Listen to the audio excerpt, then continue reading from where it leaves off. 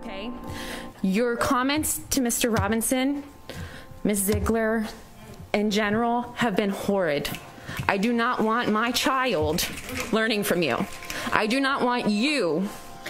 You know, this should not be a personal attack on any board members. I'm sorry. Just tell us. When was that? Where is that in the thing I signed? Yeah. Where is that in the thing I signed? No. And you're taking my time, Miss Sucker.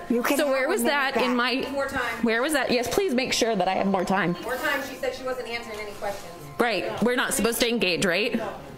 You listen, she talks. Can I have more time, please? Yes, you have more time. Thank you. Now, Miss Brown's email to me about this video, this training.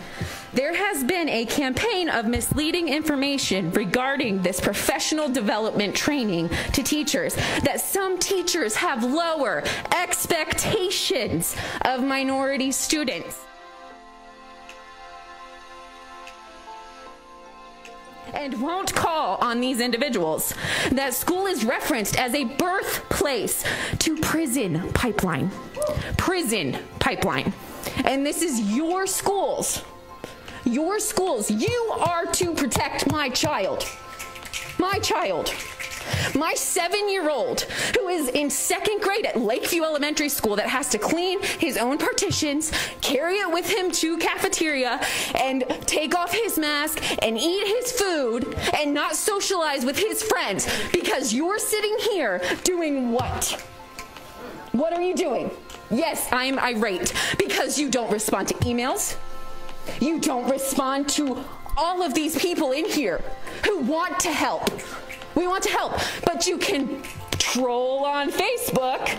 I'm sorry, I watched the YouTube chat, and I'm sorry, whoever said there was only 4, I believe it was you, sir.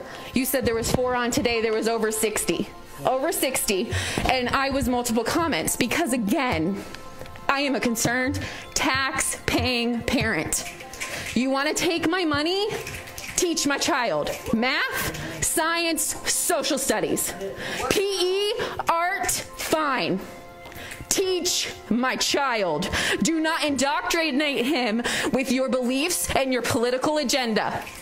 Please consider what you're doing to these children. It is my right. I chose to have a child. I chose it. You didn't choose it.